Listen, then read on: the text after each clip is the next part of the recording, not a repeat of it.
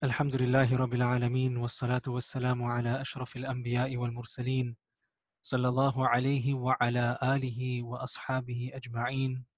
Bismillahir Rahmanir Rahim. Subhanaka la ilma lana illa ma 'allamtana innaka antal alimul hakim.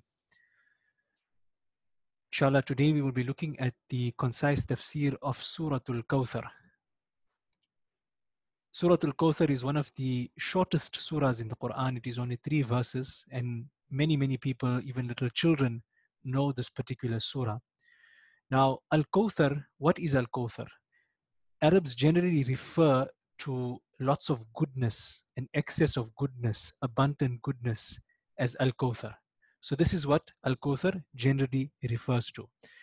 It is also known as a river in Jannah, which will be given to Rasulullah sallallahu alaihi wasallam specifically.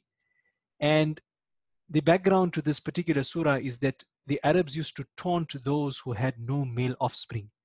So whoever's male offspring had passed away, so either they had no children or they only had daughters, meaning that the lineage of this person would not continue through male offspring, they would refer to this person as abtar. They would taunt this person. Abtar being a person having no male offspring. So this particular surah was revealed as a consolation to Rasulullah sallallahu alaihi wasallam, who himself had lost all of his sons during his lifetime. And it also shows the status and the praise of Rasulullah sallallahu alaihi wasallam. Ulama mentioned it was like a gift to Rasulullah sallallahu alaihi wasallam, which although very short, but is abundant in meaning and goodness.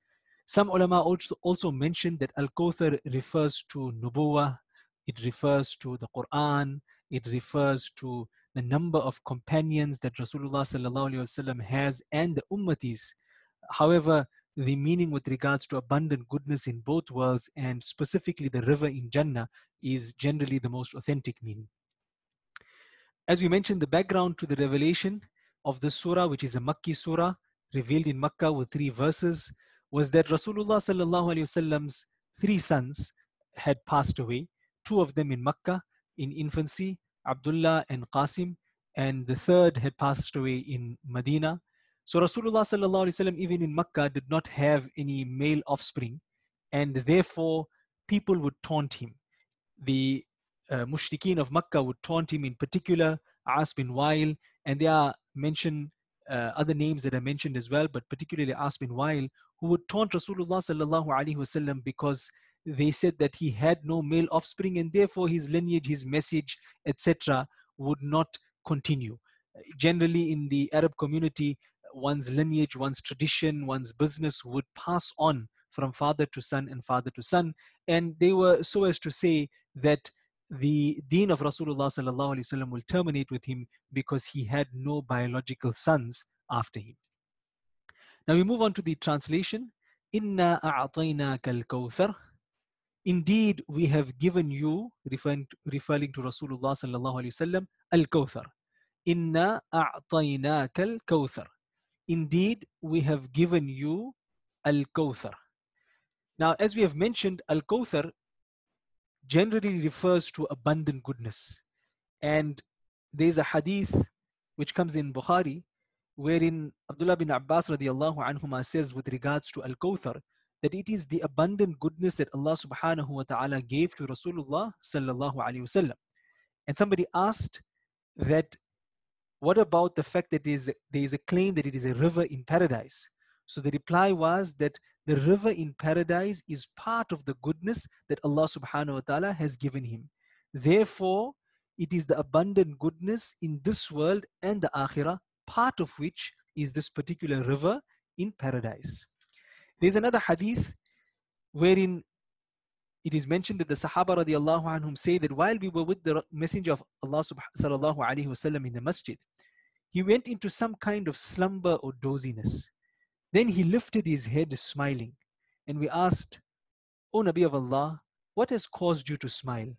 So he replied, a surah has just been revealed to me. He then recited Bismillah and he recited Surah Al Kauthar. Then he asked, do you know what is Al Kauthar?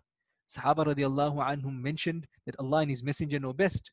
So he said, it is a river that my Lord, the Mighty and Majestic, has promised me, and it has abundant goodness. It is a fountain where my ummah will come on the day of judgment. Its containers are as numerous as the stars in the sky. So here we find that in addition to it being abundant goodness, it is also a river that is going to be in Jannah. And in addition to a river in Jannah, it will also be a fountain on the Maidan Hashar, on the plains of gathering. So ulama mentioned that the river itself, the source is in Jannah, and there will be two canals that will flow from Jannah into the fountain that will be on the plains of gathering.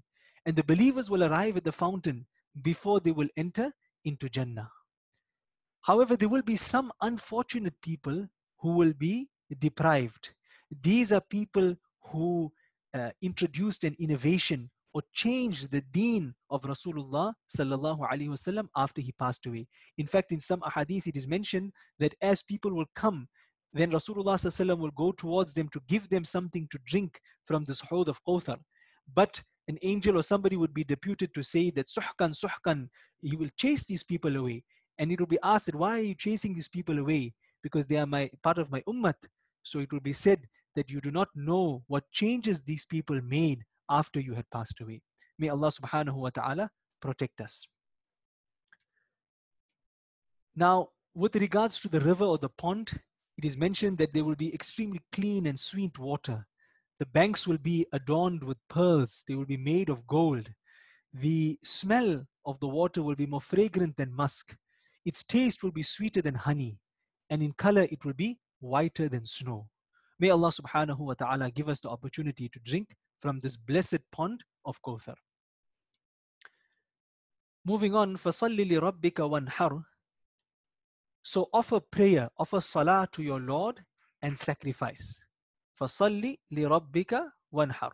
So offer prayer to your Lord and sacrifice. Here, ulama mentioned that we are talking about salah, generally the fard salah.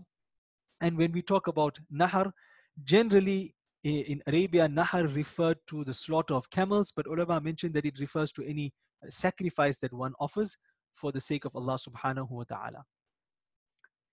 Inna shani'aka huwa al-abtar. Surely it is your enemy whose traces have been cut off. Inna shani'aka huwa al-abtar. That surely it is your enemy whose traces have been cut off. So here Allah subhanahu wa ta'ala is mentioning something very deep and profound. That if we look at the enemies of Nabi sallallahu alaihi wasallam, if we look at As bin Wa'il, if we look at Ka'b bin Ashraf, if we look at Uqba, and all the different enemies of Rasulullah sallallahu alaihi wasallam, today, do we know who their children are? Has their lineage been preserved? Whereas on the other hand, we look at Rasulullah sallallahu alaihi wasallam, who apparently passed away without any male offspring. But through the grace of Allah subhanahu wa ta'ala, there are billions and billions of spiritual children that Rasulullah sallallahu alaihi wasallam has. So here Allah subhanahu wa ta'ala is declaring that although they are calling you Abtar, in reality, these are the people who a time will come where nobody will even know them. And in fact, we only know their names because of the disgrace that they have upon them as enemies of Rasulullah sallallahu alaihi wasallam. So in conclusion, this surah highlights to us how Allah subhanahu wa ta'ala has raised the name of Rasulullah sallallahu alaihi wasallam, and he has blessed him with abundant goodness. We find that the name of Rasulullah sallallahu alaihi wasallam is recited along the name of Allah subhanahu wa ta'ala 5 times a day. And not only 5 times a day, in so many different parts of the world, the adhan is called out continuously over a 24-hour basis. In fact, in non-Muslim lands, in kuffar lands, we find that the name of Rasulullah sallallahu alaihi wasallam is joined with Allah subhanahu wa ta'ala and called out 5 times a day.